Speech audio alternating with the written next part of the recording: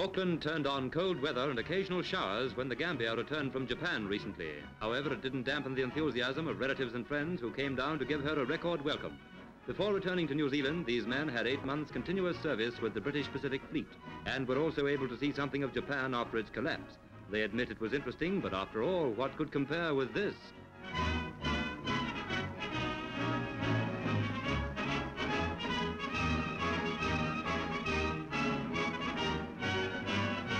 After a long voyage from Ceylon, the aircraft carrier H.M.S. Empress calls at Wellington to disembark 370 New Zealand naval officers and men who had previously served with the East Indies Fleet.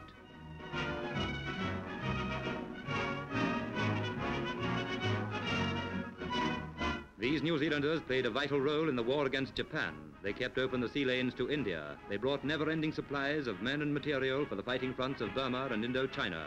They helped to make victory possible. Now they're home, and most of them are returning to civilian life.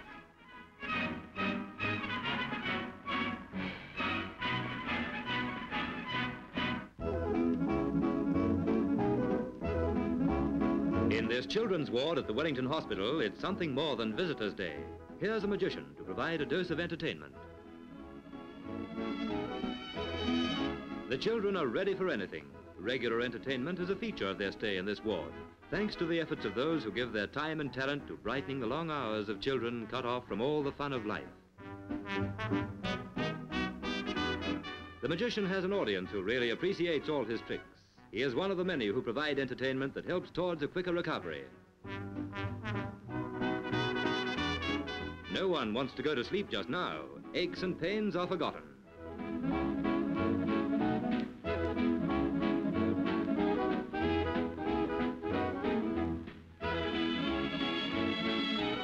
A real live rabbit to play with. This might be just a child's dream come true.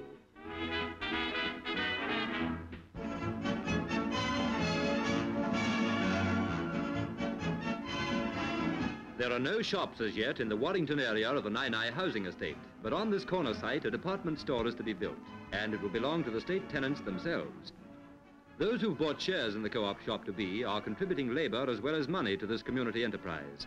It is the local residents who are clearing the site for their shopping centre. The chairman of the Voluntary Works Committee is a returned man of the engineers. Organizational work by many residents has gone into this scheme.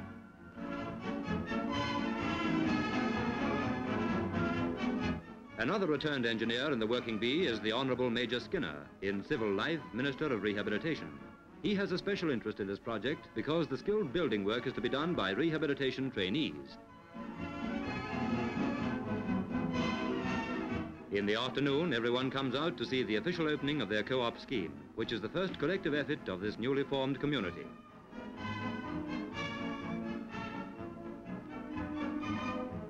The chairman of the Provisional Cooperative Council announces that over £1,100 worth of shares have already been taken up in the houses round about.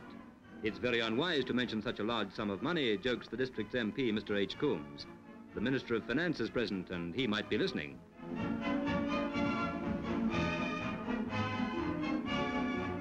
For the opposition, Mr. Holland wished the movement every success.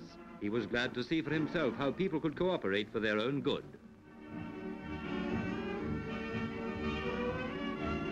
Shops were urgently needed here, said Mr. Nash, the next speaker, and he would ask for building priorities for them. The community spirit of Nainai was attributed by Major Skinner to the fact that half the inhabitants were returned servicemen and their families. Much sound advice came from a man from Lancashire, the home of the cooperative movement, the Honourable Ben Roberts, Minister of Agriculture. Finally, the Prime Minister spoke of the success of cooperation in his native Scotland. If residents did their part in community schemes like this, said Mr. Fraser, they could be sure of every help from the government. With the meeting over, residents start signing up to do voluntary labour next weekend.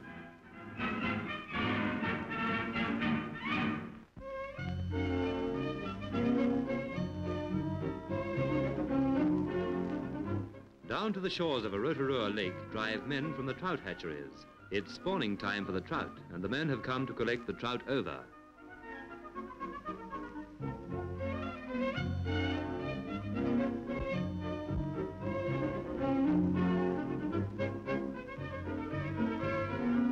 To catch the trout, they go down to a small stream that flows into the lake.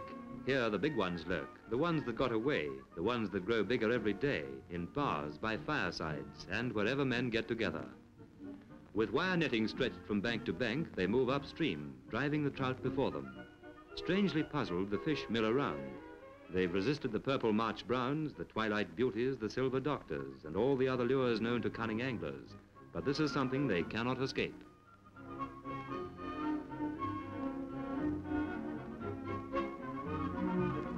Neatly netted, the fish are tipped into a box where they're stripped and then released. And if you're cunning enough to flatten yourself on the bottom, you can dodge the net.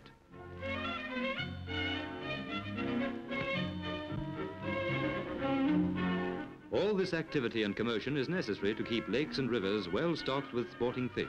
If the trout spawned in the streams, few eggs would survive until hatching, and before long anglers would be casting their flies on fishless waters. And back at the hatcheries, the eggs receive every care while hatching.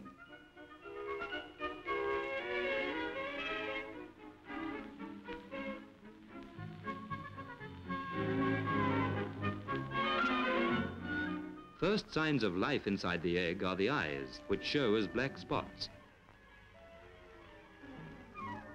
And this is what the young fry look like when they're first hatched. The yolk sacs remain attached until they can feed by mouth.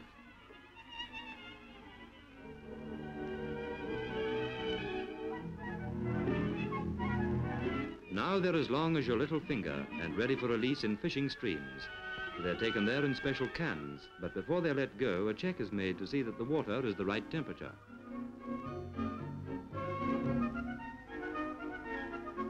And so the little fries start life in the big stream.